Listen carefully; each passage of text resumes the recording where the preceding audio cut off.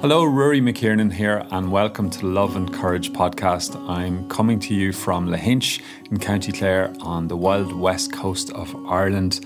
I want to share this interview with you. It's not a typical episode. My usual episodes are roughly 1 hour interviews with inspirational people from around the world. More recently, I've been pretty busy launching my book straight into a global pandemic, which has been a very strange time, particularly when bookshops are closed, and there have been a lot of challenges. My UK book tour has been cancelled, my Irish book tour is cancelled, now my US book tour is cancelled. So I won't pretend that it hasn't been challenging in lots of ways, but thankfully people have got behind the book. It is getting out there into the world. People are ordering it online from Book Depository, Amazon, Irish sites like Dubray, Eason's, Kenny's, Bookstation, O'Mahony's, Waterstones, all the different websites are stocking it. You can find links at hitchingforhope.com. The book is part travel adventure, hitchhiking travel adventure, part memoir, part reflections and manifesto for hope and healing during troubled times and dark times. And it's ultimately a book about hope. I'm getting daily messages from readers and very grateful to receive them from people that saying it's striking a chord and resonating, and there's something in it about the particular time, and a lot of people are commenting on what a strange time it is for the book to come out in so many ways, a perfect time for the book. So those of you that have purchased it and read it and sent me messages, I really appreciate it. I also appreciate anybody that can offer reviews or testimonies on the likes of Amazon, Google Reads and Goodreads. They all matter, and really the book is a community book and it's a community effort. And it's about community voice, it's about community power, community spirit. So your support, it really does matter. I don't take it for granted, and I really appreciate any messages, any feedback, all of that. And if you have ideas of how to help promote and launch it in different countries, I'd very much welcome your views. So feel free to send me an email anytime. You can get me through info@hitchingforhope.com. It's info@hitchingforhope.com. And a big thanks also to all the podcast patrons who continue to support this podcast. So this episode is an interview that I did with the legendary broadcaster Dave Fanning. It's on RTE. It's our national broadcaster here in Ireland on the 2FM channel. It's roughly 18 or 20 minutes. It's mainly about Hitching for Hope, but also speaks to some of the challenges and the reflections and thoughts that I have around the current time that we're in. And hopefully you'll enjoy. And listen, thanks again. And check out the book, hitchingforhope.com, and all support appreciated. Thanks again. Now, Ruairí McKiernan is the founder of spunout.ie, a social entrepreneur. He was appointed to President Michael D. Higgins' Council of State. And a few years ago, he decided to hitchhike around Ireland just to kind of listen to people. His new book, Hitching for Hope, documents that hitchhiking journey, the people he met along the way, and what he learned himself. And he joins me now. Ruairí, you're very welcome to the programme. How's it all going, first of all, with you, by the way? Are you self-isolating, all the rest, yeah? Yeah, I think we're all in the same boat, Dave, relatively, and we're down in Lahinch, so we're not in a bad part of the world, my wife and I, and plenty of green space around us in the sea and all. But yeah, we're taking all the appropriate measures, but catching up and still be able to work as long as the internet works, and reading and phoning people and catching up and doing what we can, keeping the head in good order. Let's go back to 2013. The book is called Hitching for Hope. Why did you decide to head off hitching around Ireland? Yeah, well, first of all, I'd founded this organisation, spunout.ie youth organisation. I'd built it up over several years, working with some amazing people. And I was experiencing what might be called burnout, and I was just kind of flatlined. Energy was sapped. I was feeling down, somewhat depressed, in just a bit lost, to be honest, Dave, and decided to just jack it in and walk into the unknown. And I also walked straight into a recession and austerity, a lot of gloom, misery, despair, and was considering emigrating, quite frankly, with tens of thousands of other people. But I kind of started to reflect on what hope might look like for me, what the future might look like for me.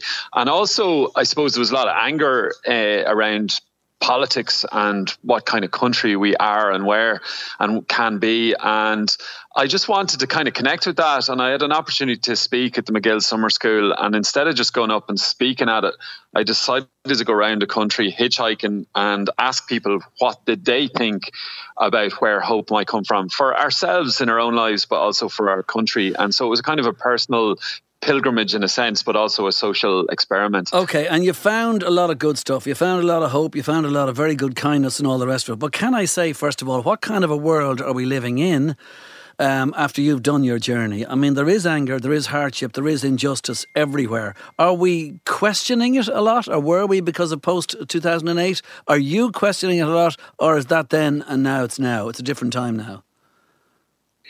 Yeah, I think there's an uncanny similarity to where we're at in this present moment as we speak in terms of uncertainty, you know, and there's a lot of things collapsing around us right now, and a lot of fear, a lot of anxiety, a lot of worry, a lot of people thinking about their family, their finance, their health.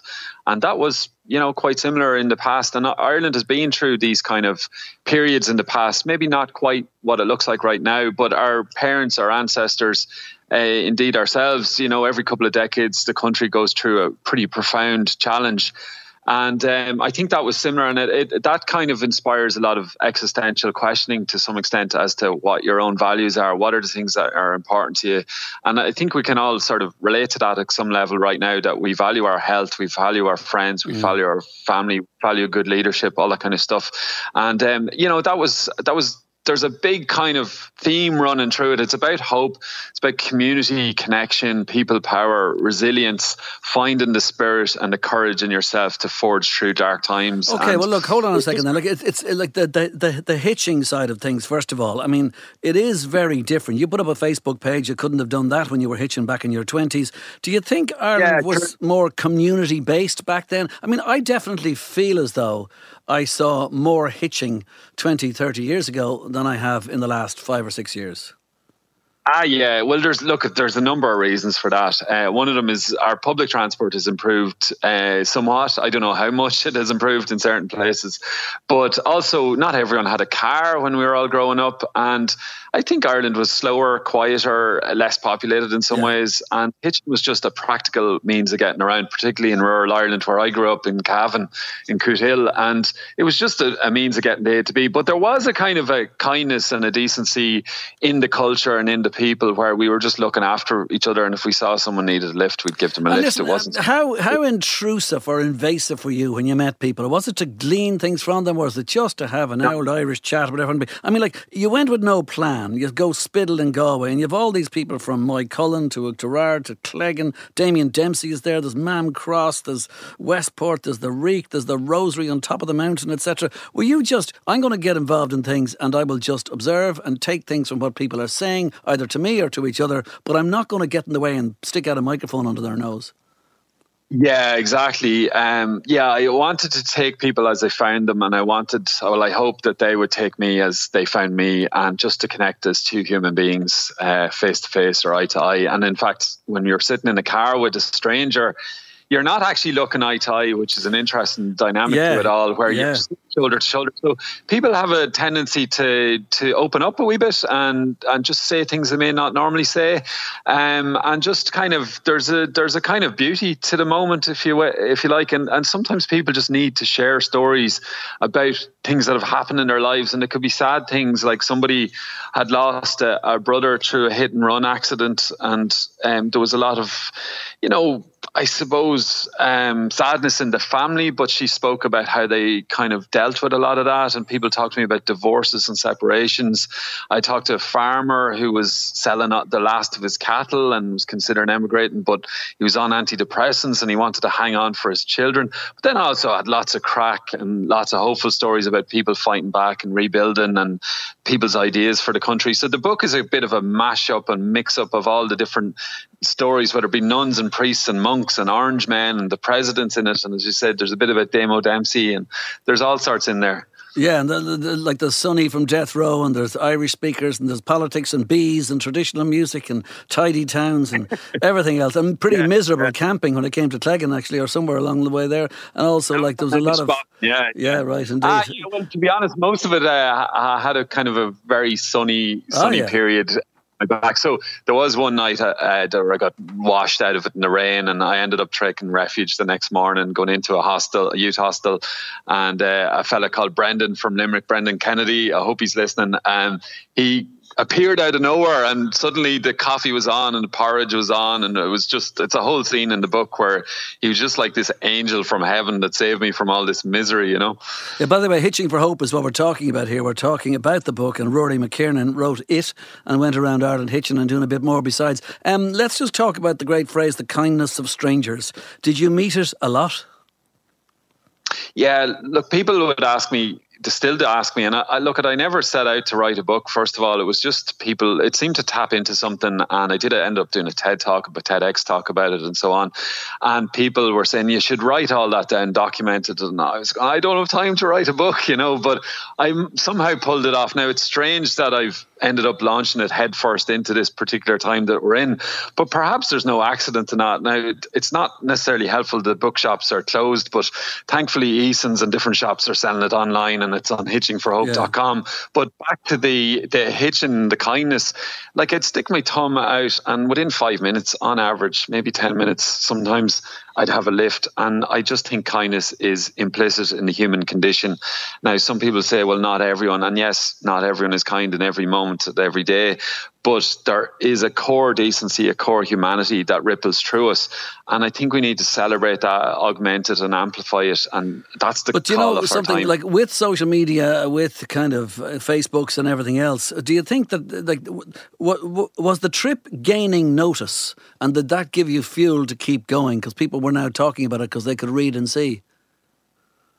Yeah, it did capture people's attention. You know, I ended up firing up a Facebook page, and it did, in fairness, get a fair bit of traction on Twitter or Facebook, all that crack. And then I ended up doing radio interviews, and then people end up in Cork, and someone said, "Oh, I heard you on the radio, this, that, and the other." But that was secondary, to be honest. You know, I wasn't really doing it for radio. Like the beauty of that, in a sense, was that I was able to report back through radio, and radio is a powerful medium.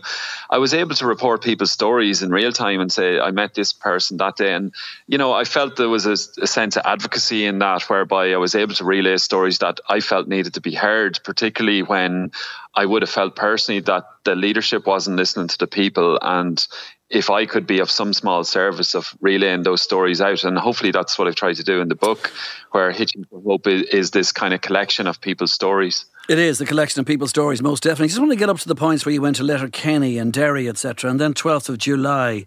You growing up near enough to the border, I suppose, Cavan, but what did the north of Ireland teach you, or what did, for instance, the 12th of July Orange March teach you? Yeah, the lads from the Mark Patterson show on BBC Radio Foyle invited me on to chat about the trip, and then the next day I ended up on an Orange March with them and speaking as part of an outside broadcast. And you know, that was tense for me in a sense, because I grew up thinking certain things about Orange Men and Orange Marches, and I would have had views on colonisation and separation and segregation, all that kind of stuff. And it was a challenge. But what I really got to see in talking to people on an Orange March is that most people there are like most people here, in the sense that, you know, obviously that's one side of Derry. The vast majority of people in Derry would consider themselves nationalists or so on. But the Orange community, most of them on an Orange March, weren't there to dump on people or to preach hate or anything like that. That was what they felt was their cultural heritage, and it was mostly a day out for families and so on. Now, we can argue to toss one way or the other on it all, but you know, it was. I think it's important in this day and age to go beyond your comfort zone and to listen and connect with people outside, whether they be Muslim, Protestant, Catholic, whatever they are. We're all really looking for the same things in life, which is, you know, a good future for our families and ourselves. Well, then, coming down through Dublin, what was one of the main things that hit you? Was homelessness a big one in terms of, wow, it's bad here? Yeah, I suppose coming back into Dublin, I felt like I was living in Dublin at the time when I set out, mind you, and I've since left, and the rental crisis was part of the reason we left. And obviously that's an ongoing story, and I would like to think we're going to finally resolve that in the coming months or years. But and look, we could talk about that another time. But yeah, Dublin, I mean, homelessness, like it's just, I mean, what can we say? It's abominable what's going on and what has been going on. And we're not hearing about homeless people right now, but less people on the streets means less donations.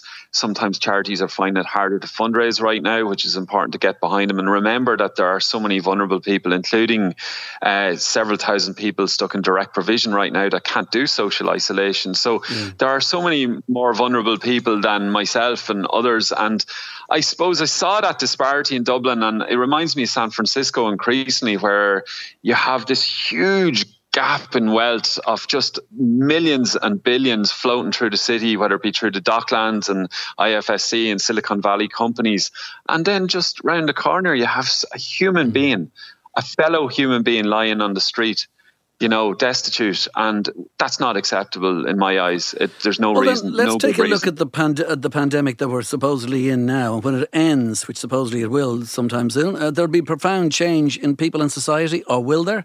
I mean, for instance, I remember talking to David Byrne from Talking Heads, and he said, God, New York after 9/11, everybody was so cool for about 4, maybe 5 weeks. And then after that, it was back to the usual of everybody being the rudest people in the world and everything else, and taxi drivers barking at you. And he kind of laughed at it and goes, yeah, well, that's the way it is. So, the lessons that we take from all of this and the good from it, is there any way you say you think we could, or that we'll be a different people in 3 or 4 or 5 months' time?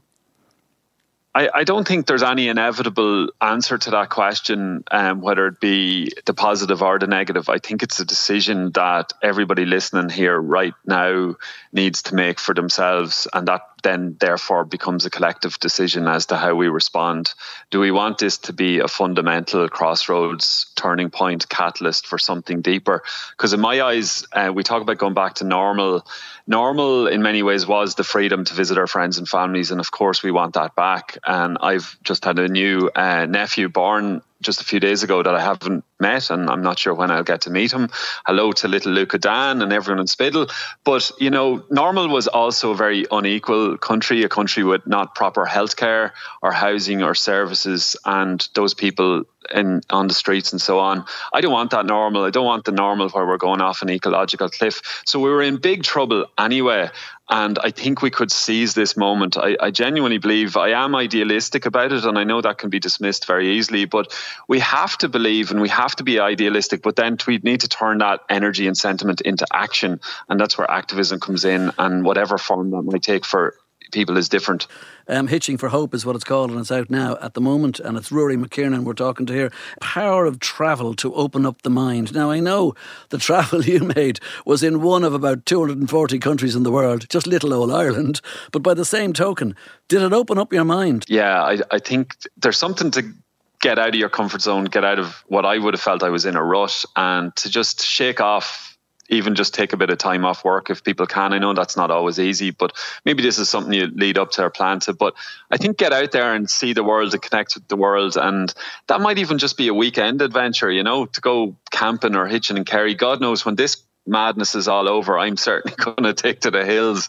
And I've suggested to friends that I've suggested actually online to everyone that the whole country should go on a collective celebration. We should all go camping together and have a world's biggest bonfire on the hill of Ishnock or somewhere, and because we're going to need that out, we're going to need to let loose a little bit. But I do think when we can all get in a rut, we can all get broken down by life. Life can be very stressful and challenges and pressures on us, and I think travel provides a great way to just loosen up a bit and open your mind and even remember who you are as a person. I think that applies to all of us sometimes, and I think you can also travel on a day-to-day just even by taking a walk and taking time away from your phone, and that's something that I need at the moment as well, when you're just wired to the news, addicted to your phone, all that kind of stuff. Like, funny, a constant theme in the book, would it be fair to say, I know I started off by using words like whatever they were, anger and hardship and injustice, and it was what the bankers had done to Ireland kind of answers from a lot of people, or a lot of the conversations of people driving cars, etc.